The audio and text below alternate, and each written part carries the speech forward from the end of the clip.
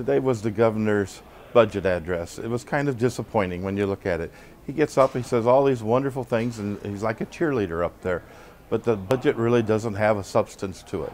The budget has a big hole in it. It's not balanced. He's holding our colleges, our schools, our towns, all hostage, trying to promote his graduated income tax proposal.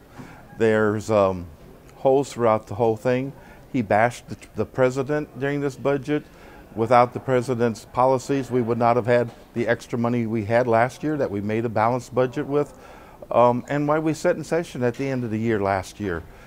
My colleagues on the other side of the aisle, there was money left after the budget, and instead of paying down past debts, they wanted to spend it on new programs, create new things, give it to agencies that hadn't even asked for that money.